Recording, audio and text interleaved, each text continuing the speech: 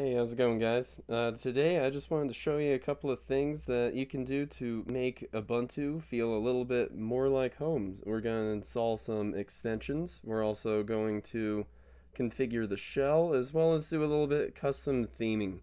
Alright, let's get started.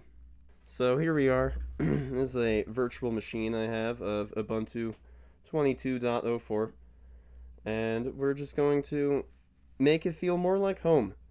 So the first thing we want to do is install tweaks. We want to install extensions as well. So we're going to open up the Ubuntu Software Center.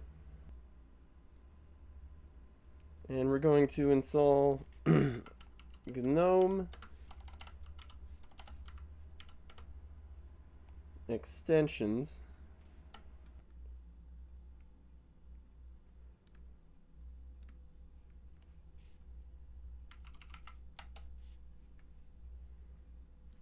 We're also going to go back to the search, and we're also going to search for tweak tool or gnome tweaks.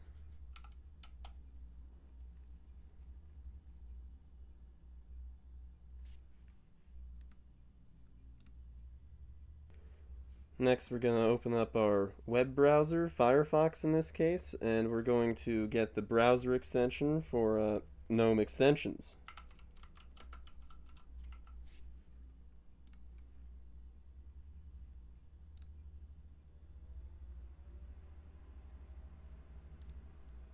Click here to install the browser extension. Continue the installation. We want to add it. And yes, we want to allow. No, that's fine. You can check that box if you'd like it to run within private windows. And this error here will come up in Ubuntu. From what my testing shows, it doesn't really matter.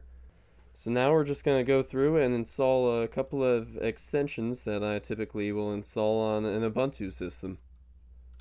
I'm going to get caffeine. Caffeine is a nice little extension that will, whenever you click this icon, it will keep your screensaver auto suspend disabled, or you can click that to enable it. That way you can have the screen turn off and lock whenever you're away, but if you're at your PC you can just turn that on. Next extension we're going to look for is called runcat. It's a little cat that'll show up here in the dash, and it's going to run based off of your CPU utilization. How fast the cat moves is how hard your CPU is working. Blur my shell. This is a pretty neat little extension. It is definitely going to make GNOME feel a little bit more like home. By default you have this sort of Ubuntu graying around the edge, but with Blur My Shell we can adjust the value of which it's blurred. The next extension is Dash from Panel. Dash from Panel is a top dock, so we can get rid of this side dock entirely and it'll just show up here. There it is. Let's actually go into our extensions and let's turn off the Ubuntu dock. There we go. And we're also going to turn off our desktop icons. No one wants to see that. The next extension we're going to install is the Simple Indication of Workspaces extension. I do like this extension. This one's going to give us a little polybar style thing here. So let's open up something, or we'll bring this terminal to another workspace. Let's bring GNOME tweaks to that third one. When we come back, now you can see we have 3 available workspaces we can easily click and switch from.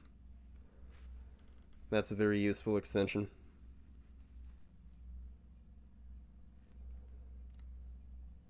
Next extension I'm going to search for is the left clock extension.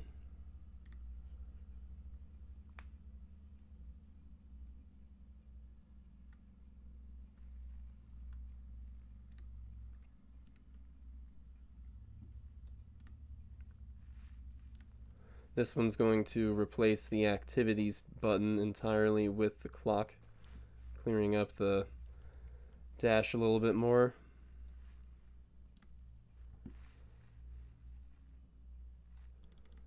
And my next and final extension I'm going to install is the transparent window.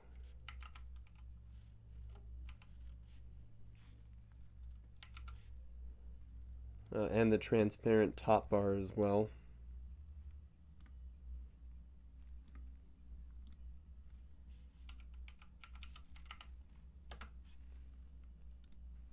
Transparent window moving.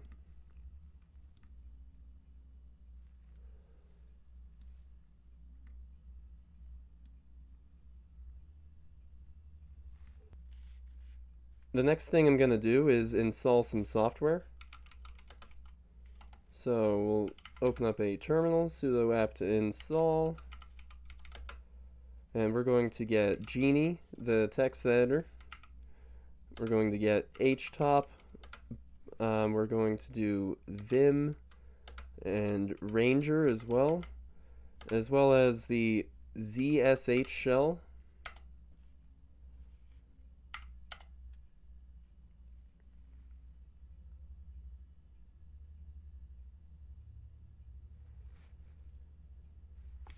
Okay. Alright, so the next thing I think I'm going to do is install the Dracula icon set.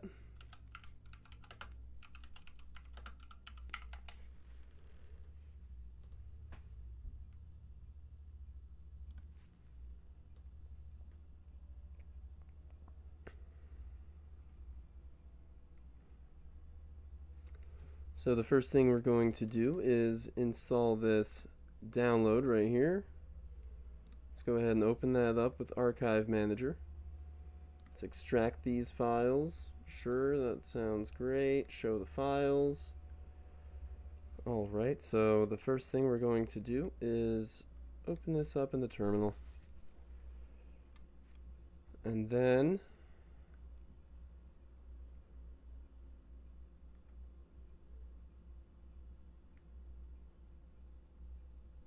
we need to move them to the user share themes directory.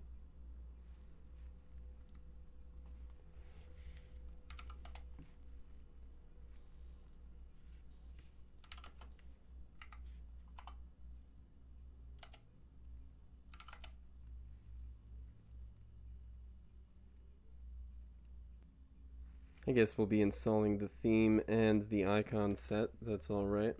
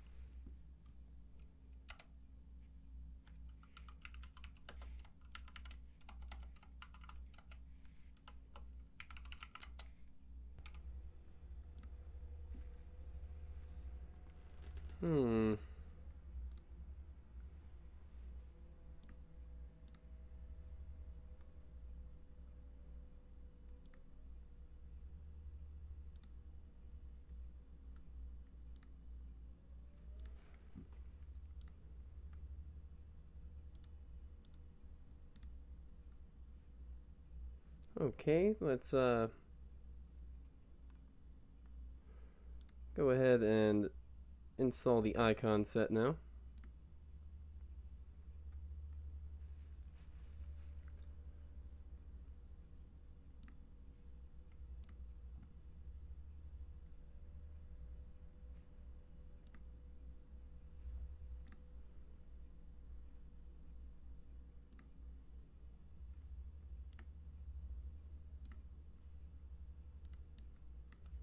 We don't need those zip files anymore. So the next step here is to move this file to user share icons.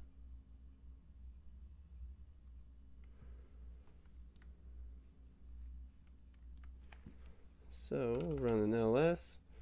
We'll move Dracula to /user/share/icons sudo, and then the next thing we're going to do is activate that icon theme. We'll just come over here, gnome tweaks, and it should just show up.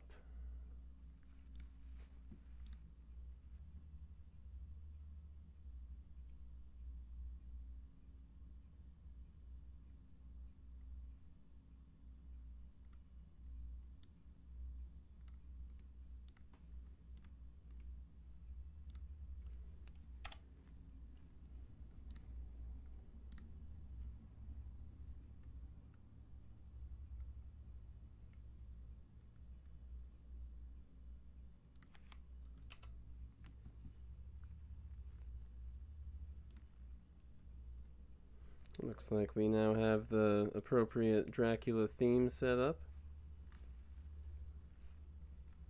As you can see, our icons are different now.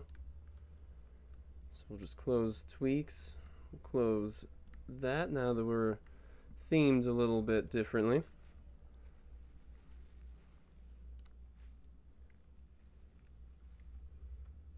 Yeah, we might as well get the Dracula geany color scheme.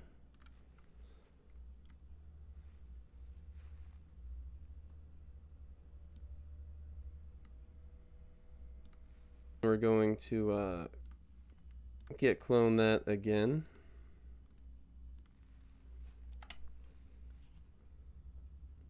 And then we're going to cd into geany and ls, and then we're going to move that Dracula theme into our color schemes file. Then we're going to open up geany, go up here, view, change color scheme, and Dracula theme is now available in geany.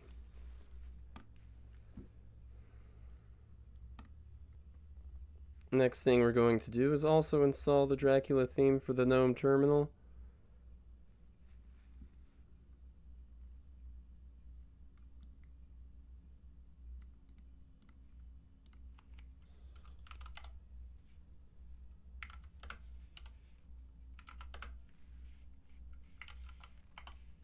Let's get rid of that. Then we'll install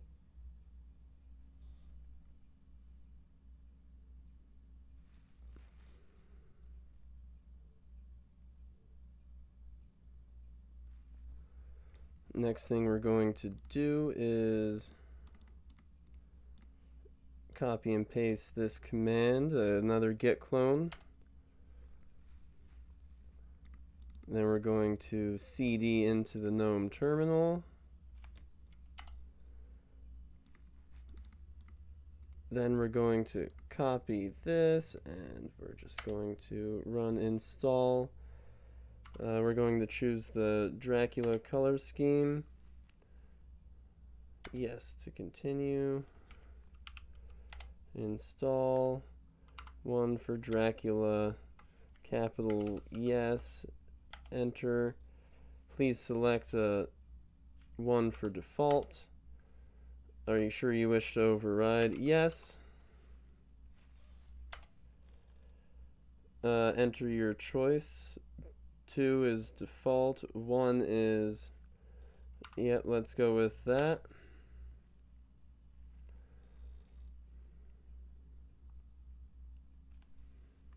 Alright, now we should be able to open up the terminal, and it should have the Dracula colors. As you can see, that is now purple. So now that we've got a little bit more theming done, we've got some color schemes, let's go ahead and set some backgrounds now. Just add some pictures. There we go. Let's go ahead and close down some of these things we don't need open anymore.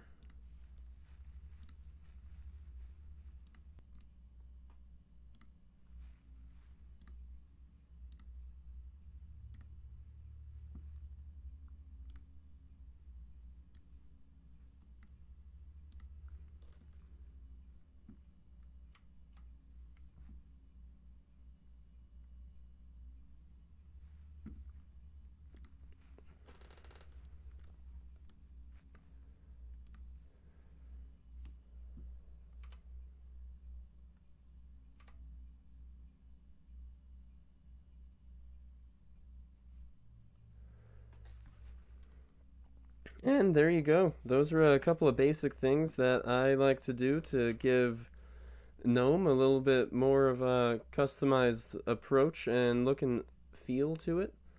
There's a lot more you can do with extensions, of course, but this was just a quick little look. Anyway, guys, thanks for tuning in. I hope you enjoyed the video. I'll see you guys soon. Peace.